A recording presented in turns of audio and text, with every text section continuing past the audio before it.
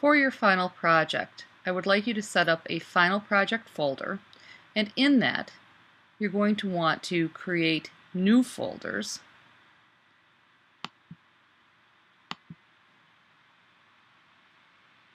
for images. This is the one that's required, but you would also set up a new folder if you were to have external JavaScript. I'd put up a folder for those. At this level, you'll have index, and you should have unique page names for your other 4 pages. That's a minimum. You need a minimum of 5 pages. Index is the page that will go to by default when we go to your name/final project.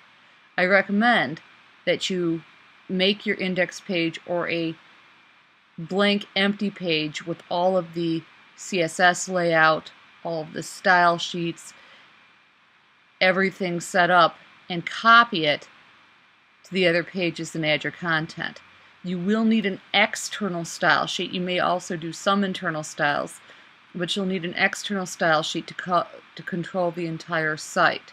So when you're done, at minimum, you'll have your final project folder, you'll have an images folder within it, you'll have at least one CSS page to control the styles for the entire site, and you'll have 5 separate pages. The home page will be named index. The other pages will be named in a way that's meaningful to them. On each page, you will need to have followed basic guidelines like using alt tags. You'll need to use images. Follow some of the SEO guidelines that you've read on how to name your tags and use images.